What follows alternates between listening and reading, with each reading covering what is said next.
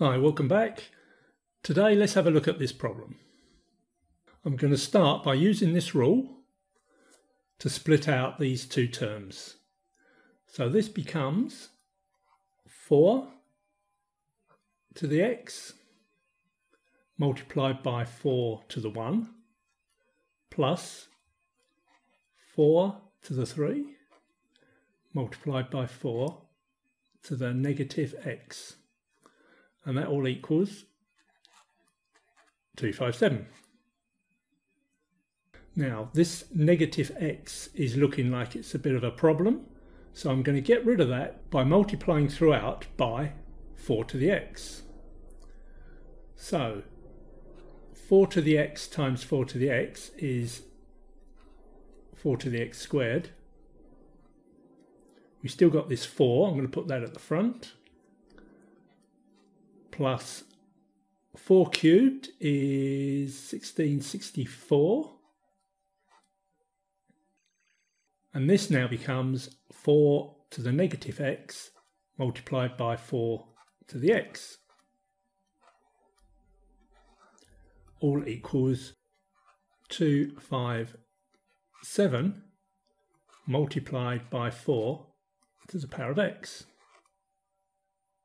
We've got a few 4 to the power of x's here, so just to make things simple, I'm going to say let u equal 4 to the power of x.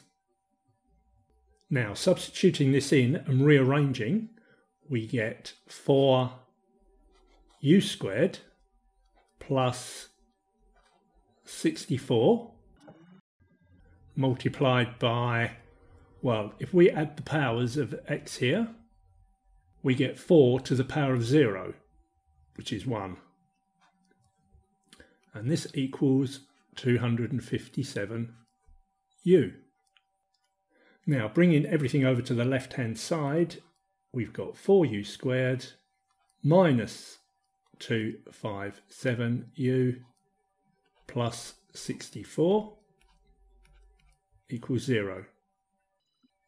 Now, to solve this, we could use the quadratic formula, or we could complete the square, but I think we can actually factorise this ourselves.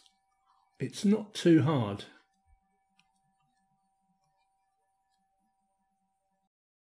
So 4 times 64 is 256.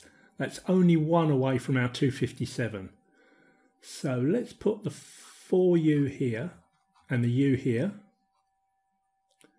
And we want to multiply this 4 by 64, so we put the 64 over here.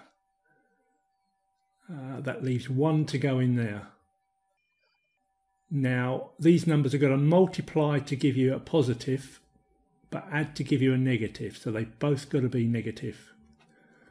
Right, let's see if that works. 4u squared,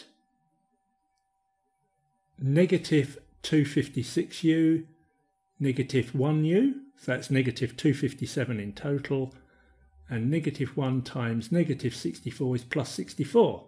So yes, we're good. We can now say that either 4u minus 1 equals 0, in which case u equals 1/4, or u minus 64 equals 0, in which case u equals 64. Now let's substitute u back into this formula here, and we get that either 4 to the x is 1/4, or 4 to the x is 64. If 4 to the x is 64, then x must equal 3, because 4 times 4 times 4 is 64. But over here, what do we need to raise 4 to get 1/4? Well, if x was to equal 1, we'd get 4 to the power of 1, which is 4, which is this inverted. So if we just put a negative sign in front of our 1 here, this becomes 4 to the negative 1, which is 4 inverted, which is a quarter. So these are our two answers. Did you get it? Let's just do a couple of checks. If x equals negative 1, we've got 4 to the 0 and 4 to the 4. Well, 4 to the 0 is 1. 4 to the 4 is 256. So we get 257, which is correct.